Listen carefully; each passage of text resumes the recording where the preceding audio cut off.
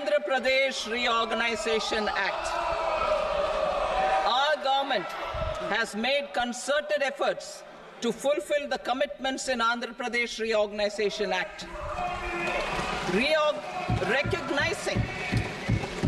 Recognizing the state's need for the capital, recognizing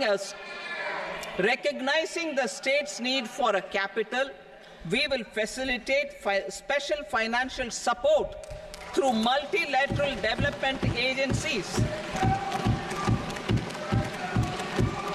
In the current financial year, 15,000 crore rupees will be arranged with additional amounts in future years.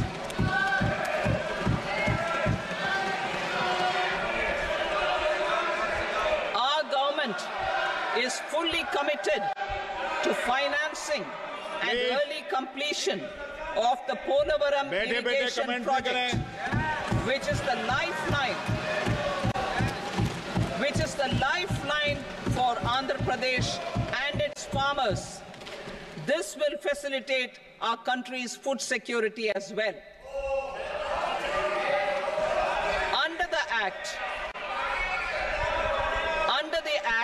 Andhra Pradesh Reorganization Act, for promoting industrial development, funds will be provided for essential infrastructure such as water, power, railways, and roads.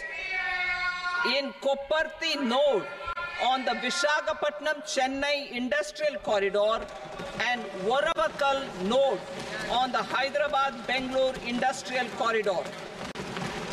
An additional allocation will be provided this year towards capital investment for economic growth. Grants for backward regions of Rayalaseema, Prakasham, North Coastal Andhra, as stated in the Act, will be provided.